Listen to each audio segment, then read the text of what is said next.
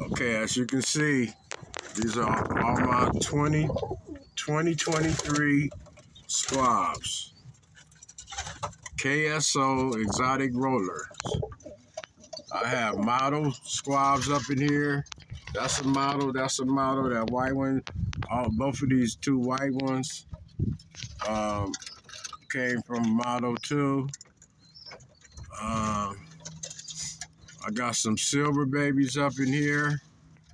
I got some dun babies up in here.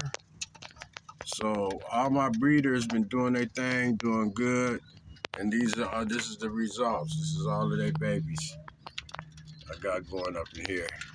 Right now, I have 8 more brand new 2024 babies coming. No, they already here.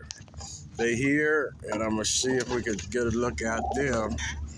My 2024 squad coming up.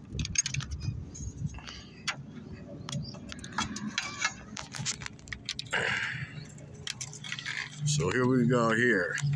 Down there in the bottom, as you can see, that's two of the models babies. Models, wait a minute, is this